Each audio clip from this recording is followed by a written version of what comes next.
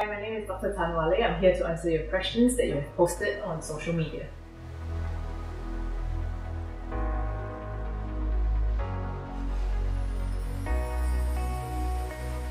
The grinding of teeth in itself is actually what we classify as parafunction, so it's not part of the normal functional activities of the teeth.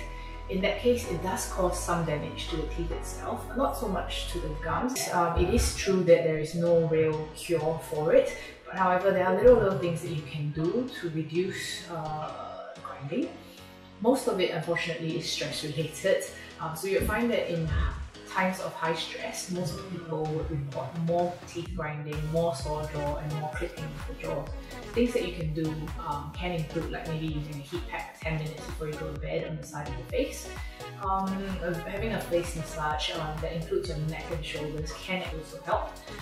In some cases where it's a bit more severe, we might recommend maybe using mouth guard.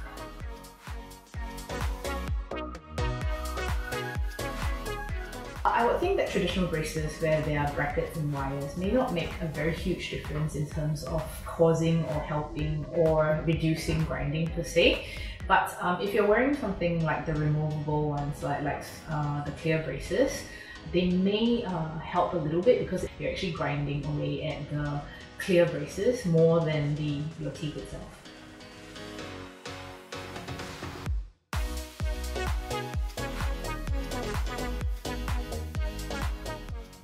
Well, if your teeth are malpositioned, having something to guard the tooth per se, like a mouth guard, doesn't really help.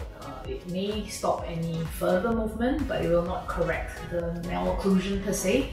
If you're looking to realign your teeth, unfortunately braces is still the option to go for.